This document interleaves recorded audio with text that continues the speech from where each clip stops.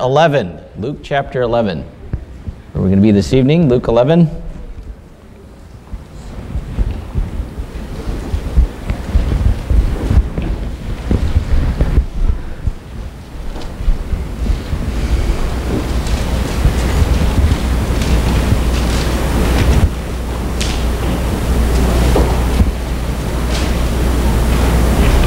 going to start reading in verse number 39.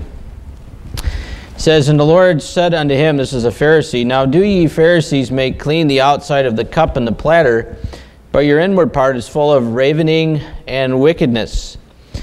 Ye fools, do not he that made..." Let me start that again. "Ye fools, did not he that made that which is without make that which is within also? But rather give alms of such things as ye have, and behold, all things are clean unto you. But woe unto you, Pharisees, for ye tithe mint and rue and all manner of herbs, and pass over judgment and the law of God. These ought ye to have done, and not to leave the other undone. Woe unto you, Pharisees, for ye love the uppermost seats in the synagogues, and greetings in the markets. Woe unto you, scribes and Pharisees, hypocrites, for ye are as graves which appear not, and the men that walk over them are not aware of them." Lord, help us to learn some things tonight. I pray that you would speak to our hearts about some important truths and issues found in this passage of Scripture. I pray that you'd use it in our lives, I pray in Jesus' name. Amen. Here the Lord is talking to a group of Pharisees who had gathered, particularly in a Pharisee's home.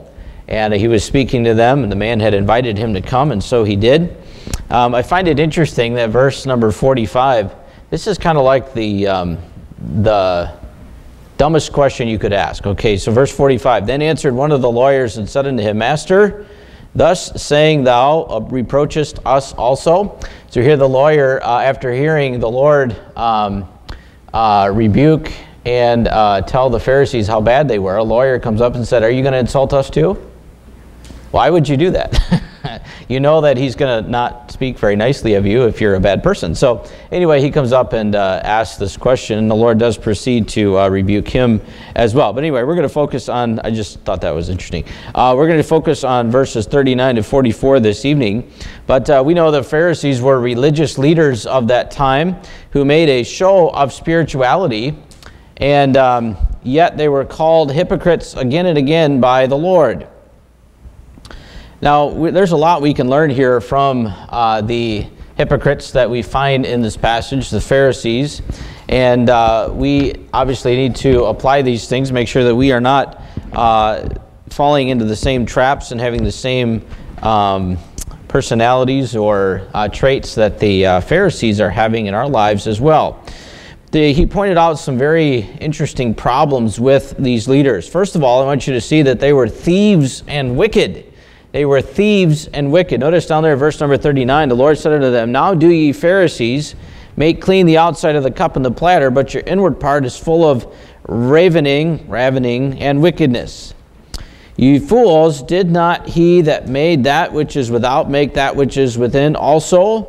But notice verse number 41, this is where we get the idea that they were thieves and wicked, "But rather give alms of such things as ye have, and behold, all things are clean unto you."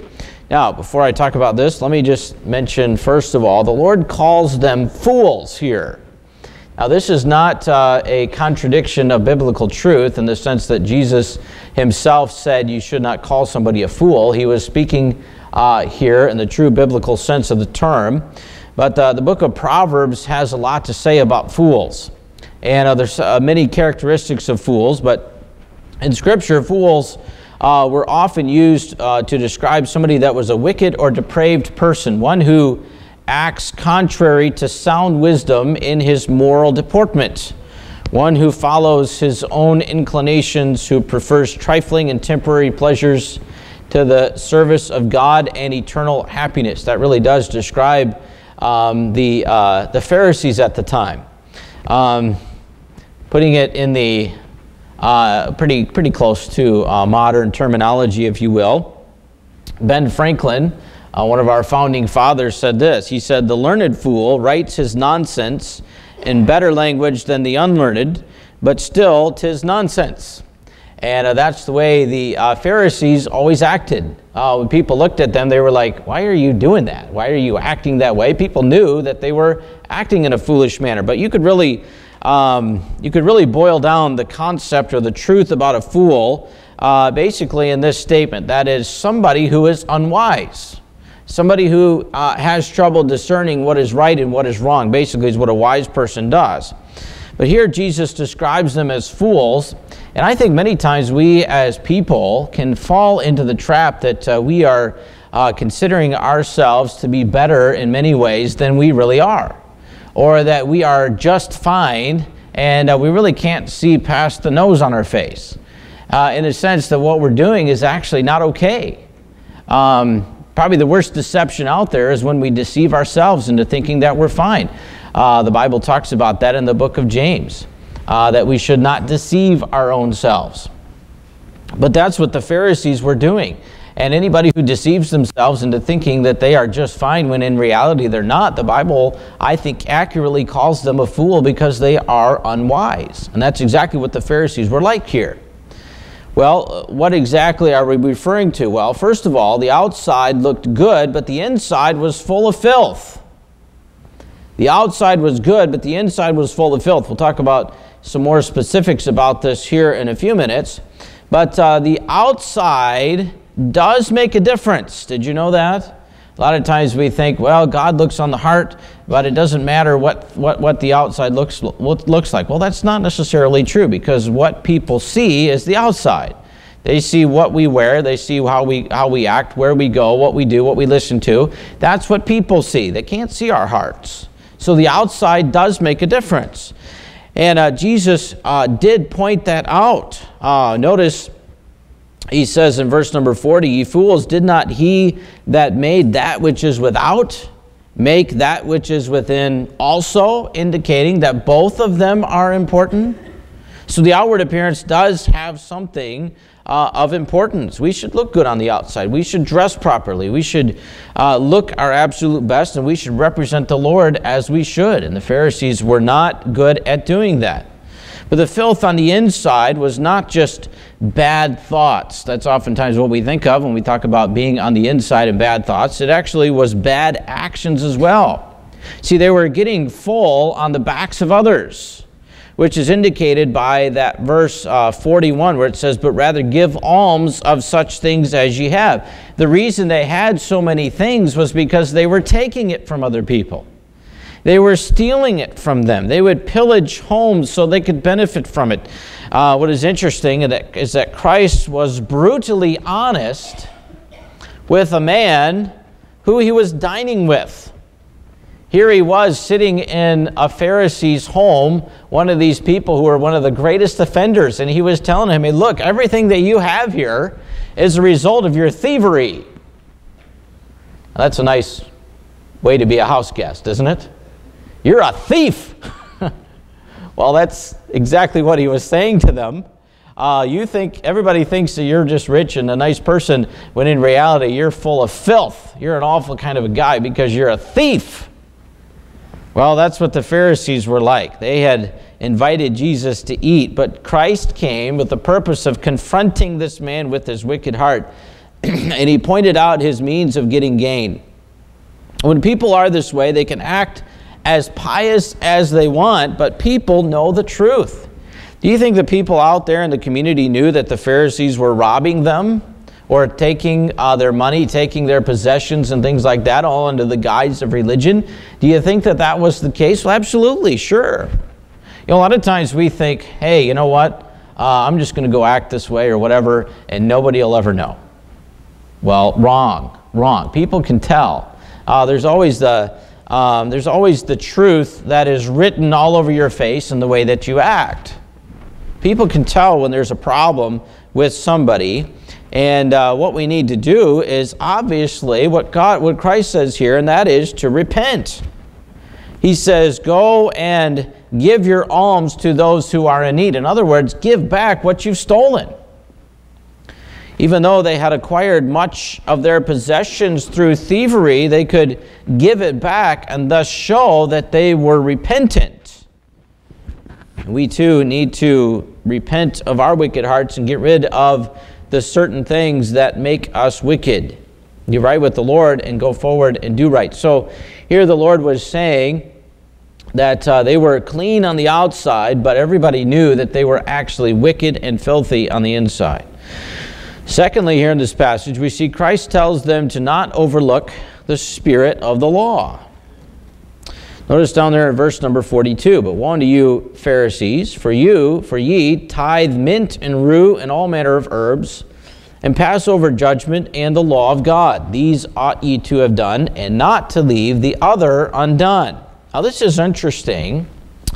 There are some people out there, and they're good people, and I'm not intending to bash or bang anybody over the head about this, but they will say that there's nothing in the New Testament that says that we should tithe.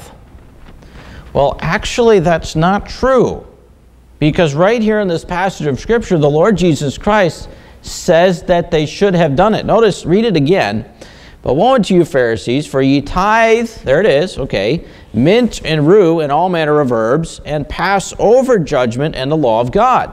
Now notice it says, "These," referring to the judgment and the love of God, "ought ye have done, and not to leave the other undone." Okay, so he's saying you need to do it all. You need to tithe, yes, but you also need to not pass over the judgment and the law of God. So everything needs to be done. Now, I'm not going to spend a whole lot of time talking about tithing, but we know here that the tenth of what they possess, right down to the plants in their homes, he knows that they should give that. And Christ commends them for this action. He says, look, I'm glad you're doing that. I'm glad you're tithing. But these ought ye to have done, but you also should not have left the other undone as well. So, he was clearly teaching the concept of tithing here, but also then he tells them to not pass over judgment and the law of God. You know, it's good, it's important for us to carry out the commands of our Lord. We should. The Bible tells us that if you love me, keep my commandments. If any man love me, he will keep my commandments, and so on. It's mentioned many times throughout the New Testament that if we love the Lord, if we want to do what God wants us to do, if we want to be successful as a Christian, then we should do His commandments, keep His commandments. That's obvious. But we should do so with the right heart and the right spirit. And it's found here, don't pass over judgment and the law of God. We should be able to discern what is right and what is wrong, and we should be able to do so in love. In love. I mentioned this in my Sunday school class. I don't know why I end up rehashing certain things in Sunday school that I end up doing in the evening service. But standards and rules that we have in our homes should be accompanied by spirituality. This is so very, very important. I think a lot of times that we just say, you know, this is the way it's going to be. This is what you need to do, kid. Do it. And we don't actually love, and we don't actually give spiritual reasons why we do certain things. And as a result, a lot of times kids will be turned off by that. They'll get themselves in trouble. They'll reject what we're trying to accomplish in their lives and the standards and rules that we're trying to apply. And they'll say, I don't want to have anything to do with that. Well, there must be some spirituality there accompanying that the idea of rules and regulations. Now, sometimes we have to look at it and say, okay, am I being impractical here? Is this something that's just crazy? Should I reconsider this or think about it again? Should I perhaps loosen up here or there? And there's nothing wrong with that as long as it's not contrary to Scripture.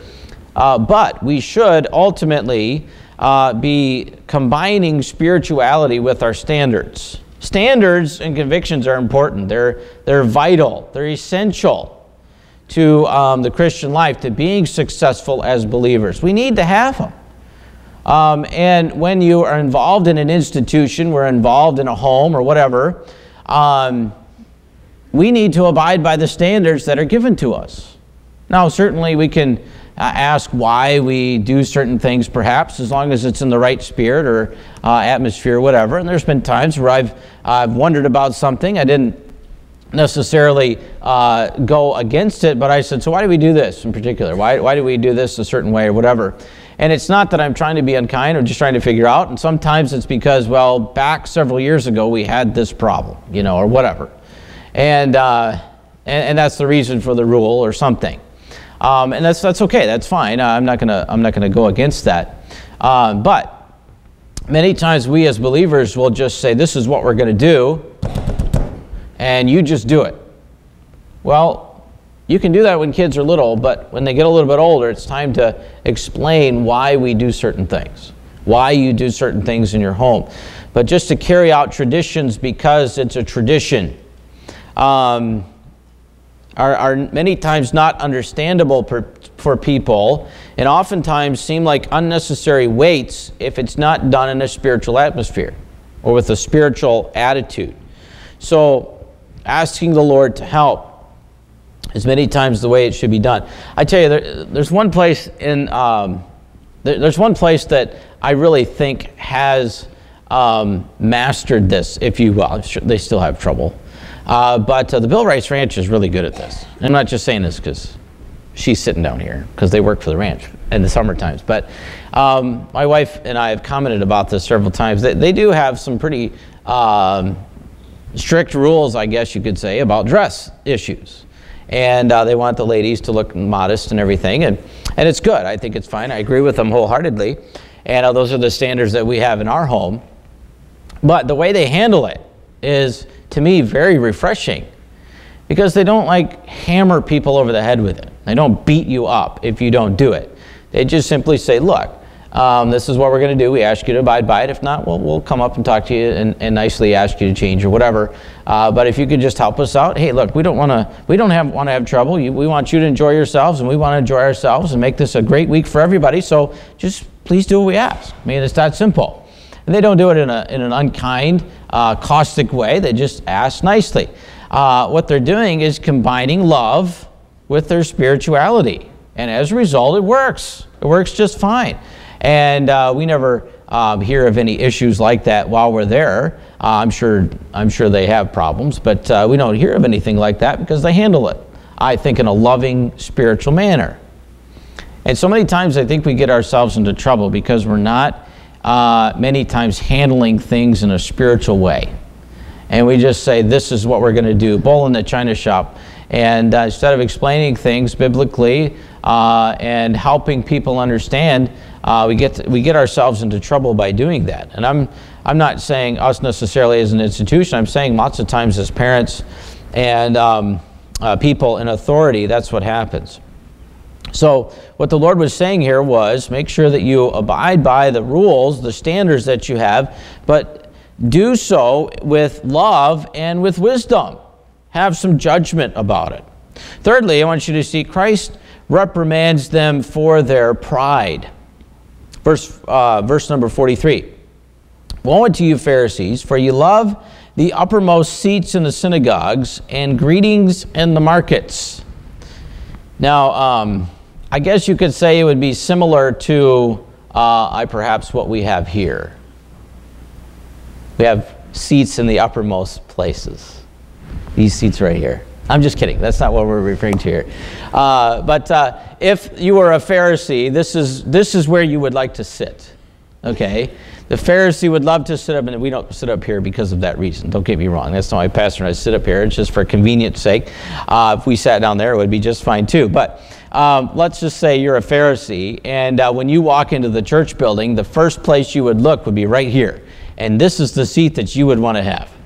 And you would want to sit there so everybody could look at you, not so they could say, wow, that man is spiritual. Wow, how fantastic they are. No. They would look at that. They would sit there so people could look at them and think about how important that their position was. That was the idea. And Christ was saying that's what you love to do. You love the most important positions. They had the highest seats. Matthew 23 verse 5 says this, but all their works they do for to be seen of men. They make broad their phylacteries and enlarge the borders of their garments. and love the uppermost rooms at feasts and the chief seats in the synagogues and greetings in the markets, and to be called of men, Rabbi, Rabbi, or Master. They loved it when people would talk to them. They loved it when people would consider them to be very important in their position. There are certain places in the world today that elevate people in positions of religious leadership unnecessarily. I'm thinking of a pastor that I know. He was a missionary to, I believe, over Tahiti, over in that area, that region of the world. And back in the 1900s, there was a great movement, a missionary movement, and the congregational religion, you can call it that, because they're not much of anything today. But the Congregationalists, so they went into that area, and there was a great revival, great awakening, and they saw a lot of people get saved, and many churches were planted over there. Well, as a result of that, the churches became dominant, or predominant, if you will, in the community. And those people that had positions of leadership in the churches there were elevated within the community. And actually, the pastors there now make 2 to 3 times more than the average worker makes there in those communities. We're talking the average person makes $30,000, and the pastors make $70,000, $75,000. And people just have put them up on a pedestal, and as a result, the churches are failing. They're nothing now. They're liberal. They're way off the deep end. But people have elevated them unnecessarily. There's other communities as well, other places where you can think of where religious leaders have put themselves up, if you will, in their position. Look, I'm all for paying people what they're worth. I really am. The Bible says that the laborer is worthy of his hire. It says also, though, it also says those that live of the gospel or preach of the gospel should live of the gospel. So I'm all for paying people what they're worth, all right, as long as they're doing their job. But if they're not reaching into the community and things like that, then all they're doing is wanting position, and that's not okay. There's a movement that I'm thinking of right now where Pastor and I could probably live comfortably if we wanted to. All we'd have to do is go and apply, and we could have a really nice salary, a vehicle to drive around, a very nice car, a house, and everything, and it would be all paid for by this organization. And everything would be just fine and hunky-dory for the rest of our lives. We would be just fine. But we're not going to do that. We're going to live dirt poor. No, I'm just kidding. I'm joking. I'm kidding. No, there's an organization that's like that. But basically, they have elevated people to, or pastors and leaders to positions of important positions when in reality they shouldn't be that way. They love it when people walk up to them and say, "Woo, you are a very important person." And they think they're a very important person when in reality they're not.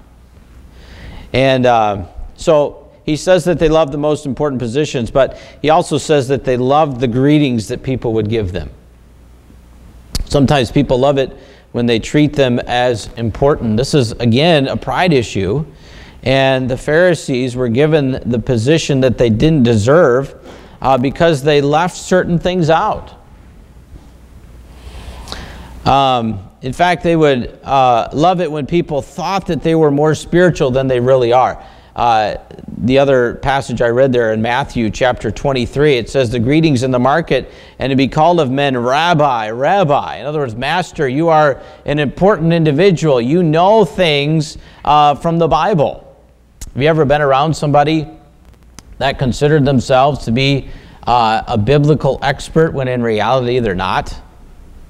To be perfectly honest with you, there are no humans on the face of the planet that are biblical experts.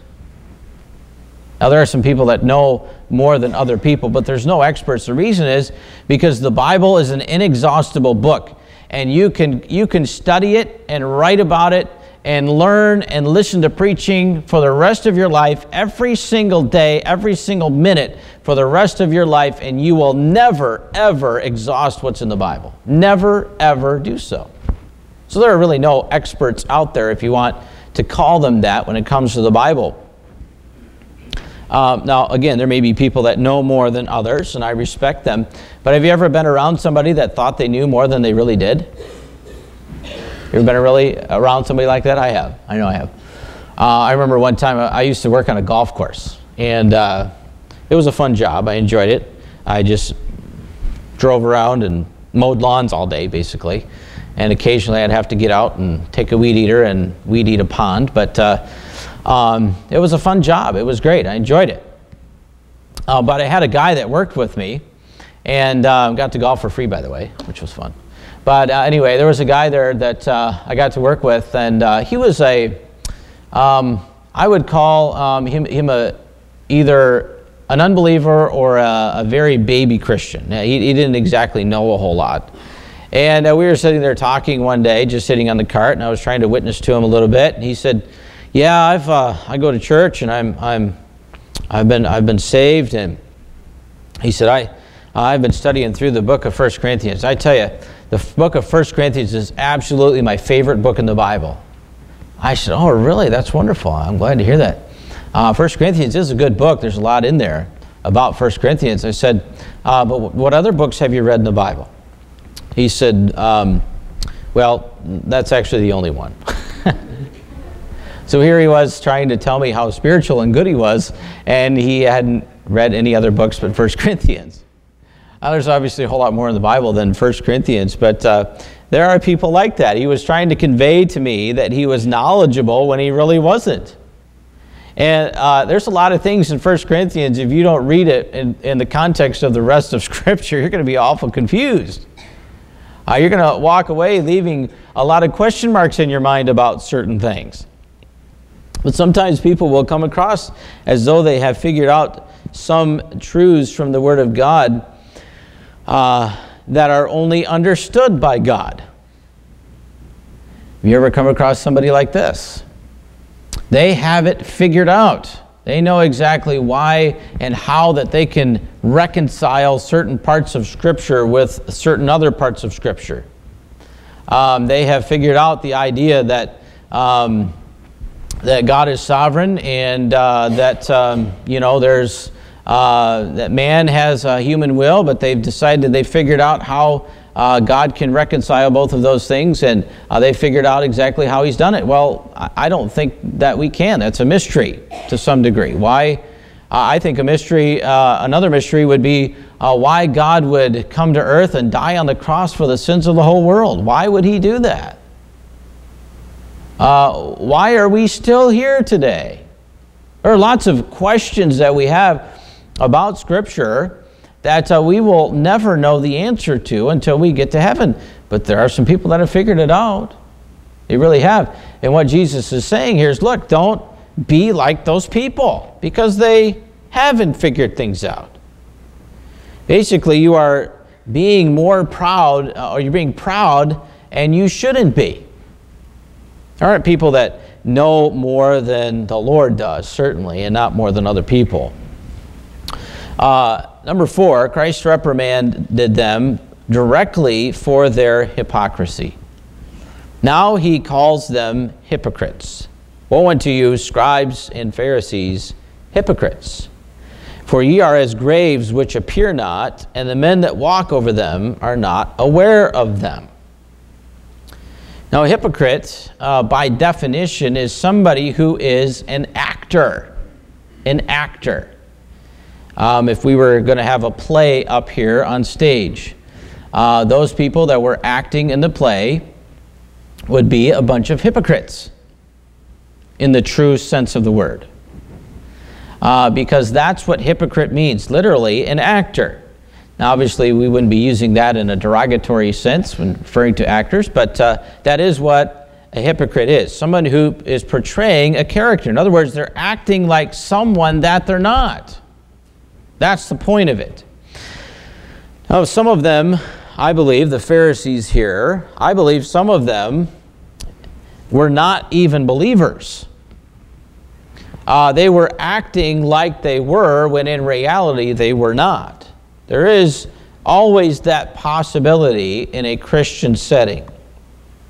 There may be somebody in here tonight who has made everybody think that they're called Christian when in reality they're not. They're beautiful on the outside, but on the inside they're dead as a doornail, spiritually. Like what he says there, for ye are as graves which appear not, and the men that walk over them are not aware of them. People walk around you every day. They're with you every single day. They see you. They talk to you. And you act like you're a Christian when in reality you're not. Hypocrites. You're acting like something that you're not. Now, this could be a direct reference to salvation, or it could be a reference to something else. But obviously the solution to this is, if you're not saved, then quit acting like you are and get saved. That's the point. But some of the Pharisees were definitely believers, but they were dead spiritually. They were dead spiritually. When people saw them, they seemed to be spiritually minded, but in reality, they could care less about the things of God. Now, I can't see your heart, and you can't see mine. So there could be some of us here that perhaps get tired of the things of the Lord. Perhaps get tired of listening to sermons. You're tired of coming to church. Tired of going to prayer meetings. You don't enjoy them. You don't participate in soul winning because you don't think it actually works. You're basically spiritually dead. I sure hope that's not the case with anybody. But that's a direct result of somebody who is involved in sin. Romans chapter 6, verse 23 says, for the wages or the payment of sin is death. Spiritual death. Romans chapter 6 is a passage of Scripture directed mainly toward believers. Now we know that if somebody sins, that they spiritually will die. We know that. But that could, that's not just confined to people that are unsaved. That could also include people who are saved as well. Did you know that you can be spiritually dead? As a believer, you can be. Now, there will be some people that will say, you know what, if somebody's spiritually dead, then that means that they're not really a believer. Well, I don't necessarily agree with that, because I think I'm a living example of that.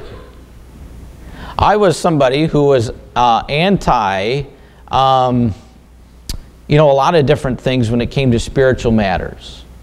And when I was living a sinful, selfish life, I didn't care about the things of God. I wasn't somebody who was interested in, hearing a lot of sermons. I wasn't interested in going out soul winning and telling people about the Lord. I wasn't interested in reading my Bible every day. I wasn't interested in going to prayer meetings. I wasn't interested in that sort of thing. I was more interested in pleasing my flesh. But God convinced me that I was saved and that my problem was that I needed to get right with God. And let me tell you, as soon as I got right with the Lord and I surrendered my heart to Him, guess what happened? All of these spiritual things came to life again. You know what I experienced was revival, which is what revival is. It's life again. But when I surrendered to the Lord and said, God, I'll do whatever you want me to do. I will go wherever you want me to go. I will stop living a life that pleases the flesh. God immediately transformed my life. And He gave me spiritual life again. Now, there may be somebody in here, you've been saved. You know for sure that you're on your way to heaven. You have put your faith and trust in Christ. You know that 100%. But you're not living right. You're not living a life that's pleasing to the Lord. You're not living a life that's surrendered to Him. You know what? There is going to be some spiritual deadness there. There will be. Because the wages of sin is death. It always is. And you will sense this spiritual dullness or deadness Well, let me tell you, since I've surrendered to the Lord, I have experienced it as well. There's been many times where I've experienced a spiritual dullness in my life. It's not that I needed to get saved again. It's not that I needed to totally surrender my life. I just needed to get right with God about some things. There has been that spiritual deadness. I can see it. Why? Because the Bible is clear about the fact that the wages of sin is death. Spiritually, we die. Now, God can always bring us back to life again. We can always have that relationship with Him restored and renewed. And that's the wonderful thing about the Christian life. While you live, while you are still alive, God can still use you. As long as you surrender your life to God, God can still use you. You are not totally lost, totally hopeless, totally, completely gone. God can still use you. And that's the wonderful, encouraging part about the Christian life. So my encouragement to you this evening is get right with the Lord. If you're not saved, if you're a walking dead person spiritually, in other words, you are on your way to a Christless eternity in hell, separated from God forever and ever, then you know what you need to do is get saved. You need to take that important step of faith tonight. Maybe there is somebody in here. I think one of the saddest passages in Scripture that I can read is in the book of Matthew, where it says, "Many will say to me in that day, Lord, Lord, have we not prophesied in thy name? And in thy name done many wonderful works, in thy name cast out devils? Then will I profess unto them, Depart from me, I never knew you, ye workers of iniquity." And those people will be cast into outer darkness forever and ever. Cast into hell forever, for all eternity. They're some of the saddest words in the Bible. I certainly hope that nobody in here tonight would hear the words, "Depart from me." But at the same time, we as believers need to have some spiritual life. If we're not surrendered and walking in the Spirit every single day, then there is going to be that deadness there. If we walk after the flesh and not after the Spirit, if we please ourselves instead of pleasing the Lord, that's exactly what's going to happen.